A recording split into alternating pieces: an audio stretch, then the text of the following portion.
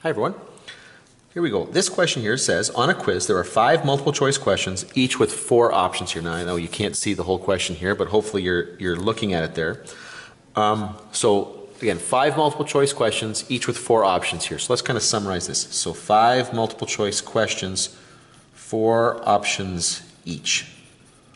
Okay.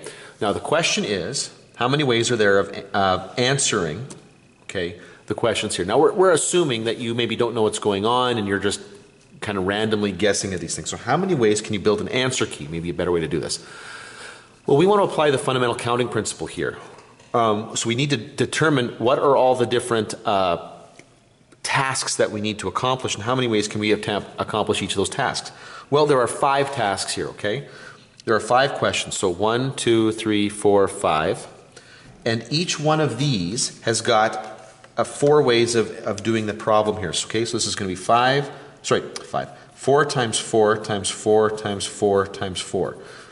Okay, for each step along the way, for each task, we multiply the number of options or the number of ways we can do that individual task altogether. So this is going to end up being 4 to the 5th, and 4 to the 5th is going to be 1,000, whoops, can't see that, 1,024.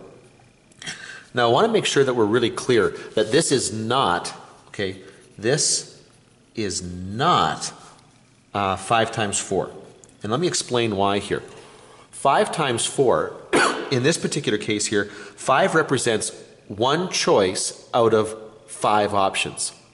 And then the presence of the 4 represents 1 choice out of 4 options. So what you would be doing here is answering the question, how many ways can I choose a single question to answer and answer it?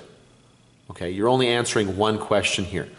So this over here, this is, okay, a single question. I've got 4 choices for that question. I've got 4 choices for this question, 4 choices for this question. And then each question is represented by a single factor in that question. Hopefully that makes sense.